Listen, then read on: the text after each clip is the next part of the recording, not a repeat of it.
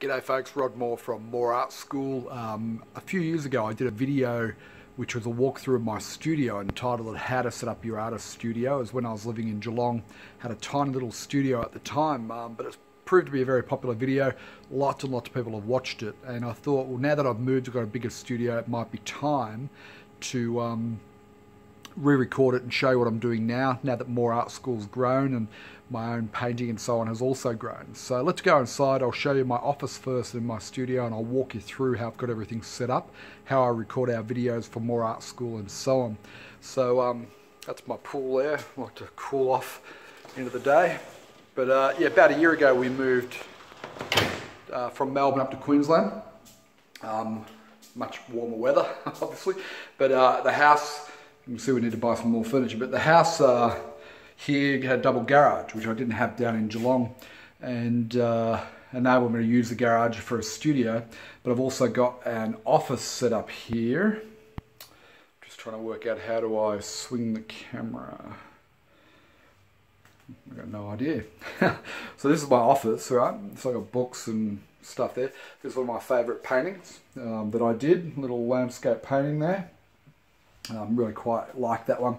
So I got all my books and bits and pieces in the bookshelf there. My office is always a mess, right? So is my studio. Who cares, you know? There's a lot going on. That's why I've got all my goals and everything for Moore Art School up on the board there. And over here, this is a painting that I did, which is a view that one of my favourite artists, Arthur Streeton, he painted that scene back in the 19 somethings. So yeah, quite like that painting. It's one I did. And on the back wall here, another couple of favourites. This one here on the right there, the beach scene is a little beach scene I painted in the style of Robert Hagen, one of my favourite artists. And the one on my left is what I particularly love. A couple of ghost gum trees at a Casey Seeley painting. It's one of my absolute favourites. So Casey's one of my favourite artists. Anyway, what I want to show you is on the desk here. So this is all part of the operation of Moore Art School. I've got my computers there. I've got video at the moment processing on the computer. I've got my coffee, so let me have a quick drink of that. Yes, I'm currently recording different videos. Recording videos for both my people going through my Moore Certified Instructor program. I'm recording training videos for them, and also we're about to launch the Learn to Paint Club. You can see down here on the ground a couple of paintings. Oh, sorry about the shaky video. Maybe you can't. Here, look. That's a painting that I did, a recent project. These are going to be part of the Learn to Paint Club. There's another one, a little vineyard. I know the lighting's probably not good. There's a whole stack of paintings in there, some of which I've got up for sale. Others I haven't. More there. So this is my little office where a lot of the video recording and editing, well, not recording so much, but the editing certainly happens. So let me show you the studio. The garage is through here. So now this literally is a garage, right? It's got the laundry in the back here.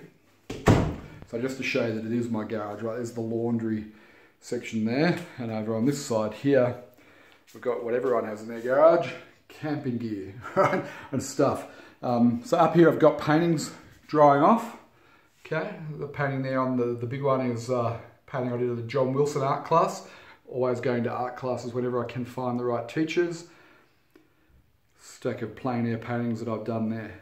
So, you know, even though I teach beginners to paint, I still try and do as much painting as I can for myself, my own enjoyment, because I love it, right? What we've got here. So I record the videos in the garage here. I'll show you in a moment. But I've got different lighting, lights and things like that. Tripod. So I use, to record the videos, and what I'm recording on here right now is my mobile phone, basically. The technology is just brilliant for artists. I mean, if you're an artist, right, even if you're an absolute beginner and you're just getting yourself out there, start recording videos, you know, record your process, record your information about your materials, and show people videos of you actually doing your paintings and put them up on YouTube and Facebook. There's never been a better time for artists than right now, right? So that's why I've always got my tripod here. Now, because I'm tall, right, I'm 6'1", I had to get a special tripod, which is quite a tall one. This one here is not as tall, as you can see. Don't know if I can get them both in the same shot, you know. So that one over there is bigger. I need that bit of height for me. Now you might not need that, but you know, if you're tall like me, then you might. Okay. So this is where I film everything. So if I come back over here, you can see that this is just a big curtain on a frame. You can get these on eBay. You know, normally you'd have a green screen, but I've just got a black curtain there. And then I've got this rather large backboard here, right? So I got that idea from Robert Hagen, watching his live stream, great artist, good Aussie artist who does a lot of live stream on Facebook. And you know, every time I saw his videos, I saw that he had a big backboard like that. So I thought that makes a lot of sense, you know, because I'm a messy artist like him, right? And you can see that I clean my brush off. If I've got too much paint, I'll just wipe it on there. It's perfect, you know. And then what I've done is I've put these hooks here, and I can just hang the canvas on the hooks there. And then over here I've got a bulldog clip, and I've got my palette. So when I'm recording the videos, so the camera would normally be there, okay? When I'm recording the videos, people can see how I'm mixing my colour. So I only need one camera shot, and then I crop in and out to make it look like there's multiple camera angles, or you know, camera depths and so on. Up on the windowsill, lots of paintings that I've finished, or you know, projects.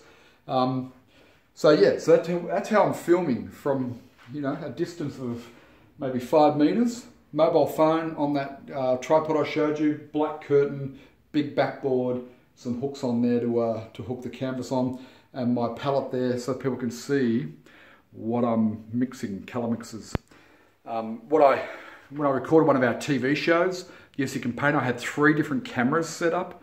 They were, you know, expensive. One of them was a TV quality camera, expensive, right? And I had the palette down, you know, below, and so it had its own camera. And then trying to edit it all together was just way too hard. So now I shoot with one camera, and it's my mobile phone, and life's heaps better. Yeah, makes a lot more sense. So this is where I paint. Got all my brushes there. Things are in permanent state of chaos, right? And this is the desk. You know, I've got paints and all sorts. I've got underneath the desk. Whoop, that's terrible camera work there, Rod. You know, I've got supplies, boards, you name it, in there. Normally, in this messy section, there's another table. So that's just outside because we had a family barbecue. But you can see down there I've got a pile of easels where I run my art classes, so I take all the easels there, and just all my basic supplies. Again, it's in a state of total and utter chaos, but it seems to work, right? The reason why it works is because I'm productive. I can produce lots of paintings, I can produce lots of training projects and courses that I sell on YouTube and through our More Art School website. And lots of training also for people going through our More Certified Instructor program. So, you know, if you've watched my previous video, how to set up an artist studio, this one's not quite the same, but things have evolved a lot from that small little room I used to have. If you only got a small space right now for painting, you know, keep faith that things can change. I started More Art School, started teaching local art classes, and online courses to people all around the world, and then now I help other people start their own art teaching business. And so things have changed. You know, I've been able to afford to move up to Queensland, buy a bigger house, double garage where I've now got my studio, filming, and an office to do all the editing. So, you know, just keep faith that if you keep at it, that things can change and turn around for you.